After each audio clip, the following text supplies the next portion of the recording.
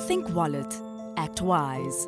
Welcome back to the show that helps you manage your money better. Knowledge is power, and we're here to empower you by answering all your questions. This week, our expert Boitumelo Phungwayo will be giving important insights into home buying.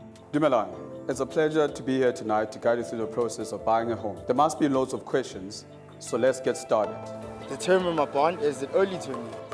Your bond term can actually be up to 30 years and actually varies from individual to individual.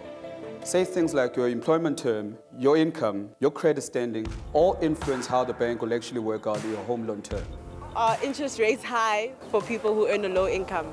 So your rate is personalized and it's dependent on how well you manage your finances in the past. So things that determine your interest rate are things like your credit record, your payment behavior, the amount of deposit that you're willing to pay, the term of your loan, and the amount of debt that you have at hand.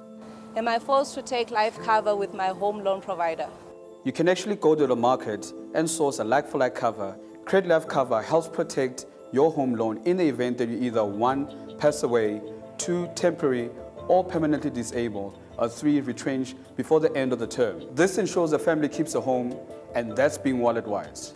If I don't pay the bond, will the bank repossess my home? So if you're facing financial difficulty and have fallen behind with your home loan repayments, it is very important that you contact the bank immediately. The bank can help you with many more options that will help provide you with temporary or permanent relief.